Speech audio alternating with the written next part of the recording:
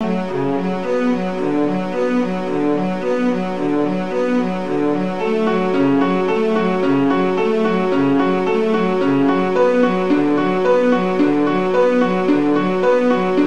everybody, welcome back to another episode of Card Talk, a podcast where we spend a little bit of time talking about cards from Lord of the Rings, the card game. I'm your host, Dave Walsh.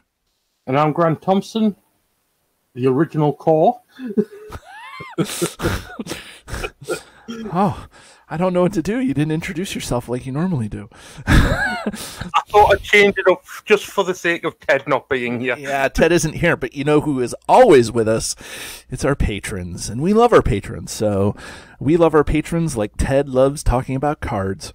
So I just wanted to take a minute to thank all the patrons of our show, including Daniel, David, Joseph, Kyle, Lewis, Mike, Dominic, Phil, Rob, Robert, and Sean. I know for a fact that one of the Roberts is Grimbjorn the Old, who has been a member of the community for a long time. And so I just want to make sure that I give Grimbjorn the Old a shout out and a thank you very much for being a patron of our show. It means a lot to know that that you've been around since the beginning of the game and you find value in this show enough to support us. So thank you so much, Robert/Grimbjorn the Old. Yeah, thank you very much for all your support from all of yous. Yeah. It helps we'll keep on the lights here. Right, keep the lights on and keep the loot coming. But in the past, in this block of episodes that we're doing, unfortunately without Ted, we decided to shout back to some of the core set stuff because we want to make sure that that now that the holidays happened and people are getting their presents and people have people want to hear stuff about the cards that they're just getting. We want to take a little bit of time and talk about, just like the intro says, talk about cards from the game and let's do some core set stuff again. Okay. It's always good to visit the core set, and the core set cards, I've said in a million episodes that we've done, probably are still able to be used today just as good as cards from the latest adventure pack. They don't lose their value in the game over time. I mean, there may be a couple, but I would hazard a guess that those couple cards in the core set that weren't very good, I'm looking at you, Brock Ironfist, probably have never been any good. But the cards that are good when the core set, or were good when the core set was released, are still good to this day. And so they just get changed on how they're being used and things like that. But that's a long intro for what we're going to be doing today and over the next few shows. But anyways, Grant, why don't you introduce the card we're going to be talking about today? Well, for the gift that keeps on giving, as it is just being Christmas, we're talking about Theodred, the core set leadership hero, who is a noble Rohan warrior, who is 8 threat, 1 attack, 1 willpower, 2 attack, 1 defense, and 4 hit points, who has a response. After Theodred commits to the quest, choose a hero, commit to the quest, add 1 resource to that hero's resource pool. As I said, he's a gift that keeps on giving. He is a gift that keeps on giving. And it's funny because we just recently did a show on Eleanor, and Eleanor has similar stats, 2 defense instead of 2 attack. But that 1 extra hit point on Theodred can make all the difference for what he is, doing. Because you're probably, in order to get that bonus, you're probably going to want him to commit to the quest. So because you want him to commit to the quest, you probably want him to have that extra hit points in case something comes through undefended or something like that happens. So that extra hit point really helps out from 3 to 4 on a hero. Oh, definitely. And there was a clarification made on Theodred. Can add a resource to himself or any other hero owned by any player. Theodred can add a resource to Aragorn, who can use the resource to ready himself if they are both committed to the quest by the same player. If Aragorn was already committed by another player, he would not be able to immediately use this resource. Can only commit to a quest once per game turn, even if you have ways to ready him. Yeah, that's the whole. This is funny because the combo that's mentioned there in that clarification is probably the combo that I first found, where you're taking Theodred and you are using the resource that he generates and adding it to Aragorn to allow Aragorn to ready. That combination, that combo, was the one that I thought was the most fun in the game, because it feels, when you're just new to the game and you're trying to figure it out, and if you're not deep into card games like playing Magic the Gathering and Pokemon and Yu-Gi-Oh and all these competitive card games all the time, you find this combo and it's almost like, oh, that's crazy. That's really cool that they can work off of each other. And so that's when that was one of the first combos that I found that I was really like, okay, this game knows what's going on. I wish my one criticism is that I wish that it were somebody else other than Theodred that adds the one resource to Aragorn to be able to ready him. It doesn't seem to be a lore connection there between Theodred and Aragorn. They actually didn't even meet each other ever in the story. They just in the stories they may have met each other previously, so like in different parts of the story, before. But Theodred died on the attack that they made when the three hunters were hunting down the groups of Uruk going to Orthanc. Theodred was one of the Rohan characters that died in that. So in the story they never met. So but that doesn't mean you have to use the one resource to go to Aragorn. It's just the one that you do from the very beginning. Anytime you need one resource, if you're playing multiplayer, adding one resource to somebody across the table is always a very nice guy thing to do, and also is very appreciative a lot of times. So Grant, other than using Theodred with Aragorn, with Korgorn, what else do you use Theodred for? Theodred's just a question bot. I just hire him in as a resource, either smoother or accelerator, just to bridge the gap, so that way I can pass around resources. Ideally, if you're running a tactics deck and you're engaging a lot of enemies but don't have the defense to deal with it, that extra resource for a feint might come in handy. Mm-hmm. Or if you're running Spirit and you need that extra resource to drop out a Gladrum's Greeting or a Test of Will, Theodred's resource comes in handy again. Theodred is an all-round, any deck, just put him in just to smooth it out. And he only has 8 threat cost, so he's cheap to do that with if you're looking for an extra resource smoother. Recently, Frodo also has that ability where you have to pay 1 and you get to ready another character, right? So that's questing. So there's a couple of pay 1s in leadership that you're able to use for Theodred. Now here's the thing. Yeah. Theodred and Frodo together. Theodred commits to the quest. Right. Gives Frodo the resource. Frodo commits to the quest. Pays that resource to ready Theodred so you get use of his attack bonus. Right. These are the things that you can do, right? Because when the actions or when the game events happen simultaneously, the first player gets to choose which is first. So that's why you can give Theodred the one resource on Aragorn and then ready Aragorn with that one resource, because all of that happens after committing to the quest.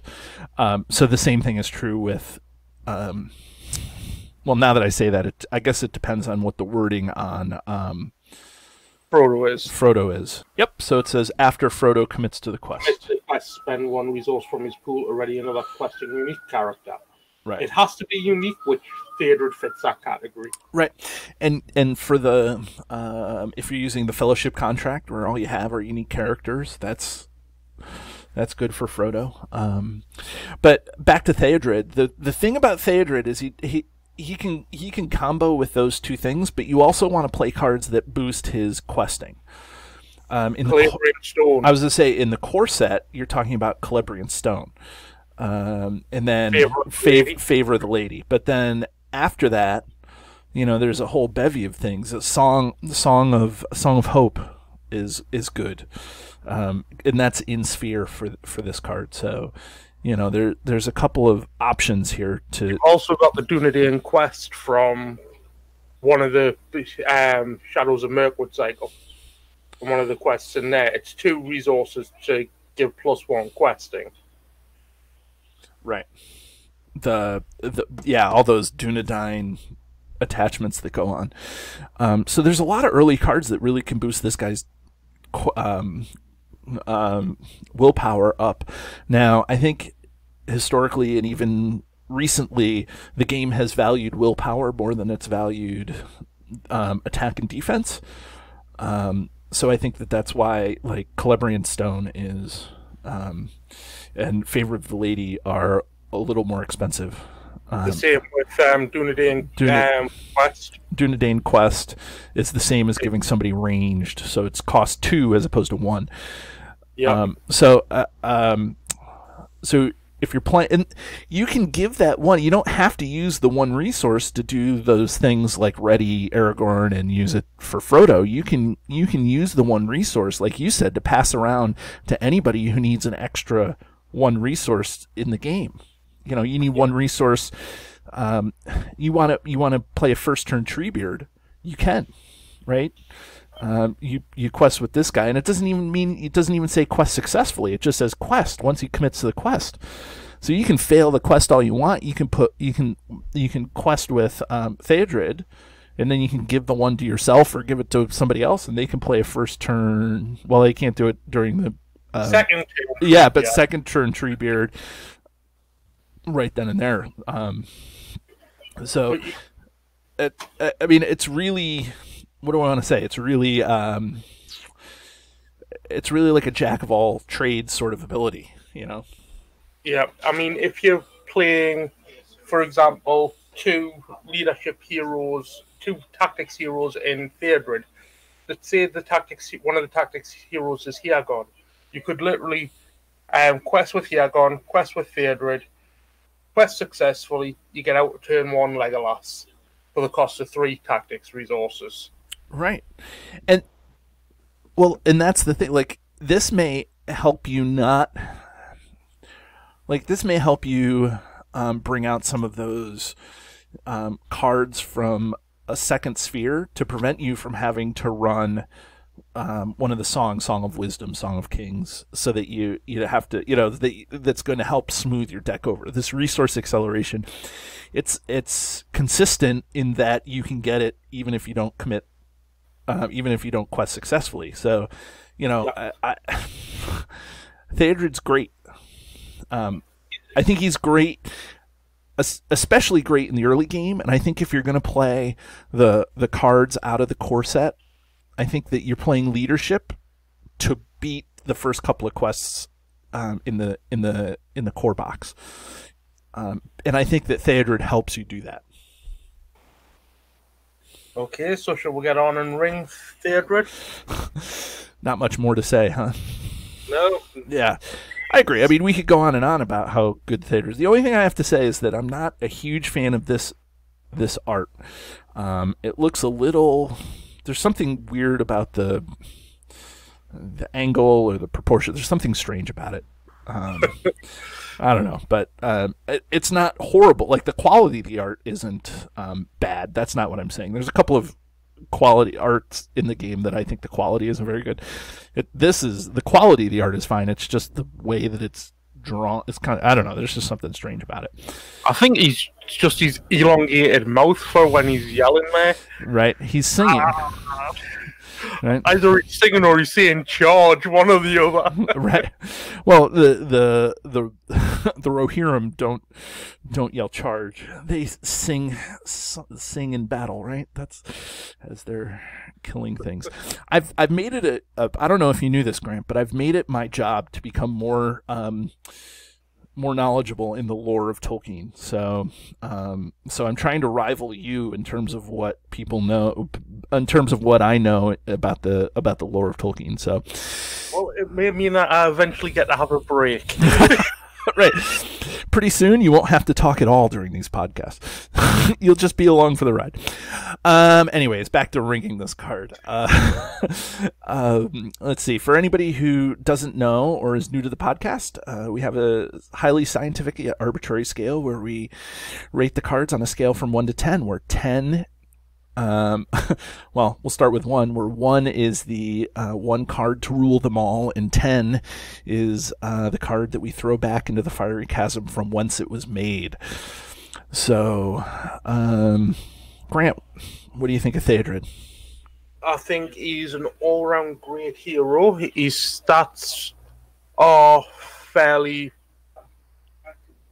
balanced. I mean, personally, I'd like to see him have, say, the 2 willpower over the 2 attack, considering his primary mode is questing for his response. But that's just my own personal little beef with him. But he's all-round great for resource smoothing, and I always go to, when I'm building a deck, I'll look at, because I try to focus down on, unless I'm running monosphere, I try to keep it to dual sphere, and if I kind find a secondary hero for the main type of the deck, I'll always look to Theodred first because of the ability to pass that resource round. So I'm going to give him a 3. 3 rings. Okay, well, I can't say that I'm that as favorable about him, but I do think that this hero has early game potential because he can generate the resources, and then mid and late game potential because after you've generated all those resources, you may not need him anymore once your board state's all set up, and then you can use him to attack. Not horrible, but he's also got a threat, so that keeps your threat low, so that means things aren't necessarily going to engage you as often. So I think that this card has very good early game potential for resource smoothing, but then late and mid game potential for that attack or defense or whatever. There's lots of cards you can put on him to increase attack and defense to make him good. But that 4 hit points, I think that's always a solid. It's in my head, it's significantly different when you're going from 3 hit points to 4.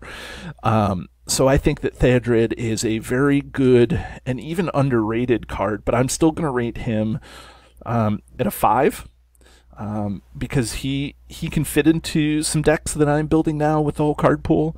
And I look to him sometimes, but I don't look to him all the time. He's not the card that I look at all the time, and I'm like, let me build a card with this guy, or let me build a deck with this guy. So that's it.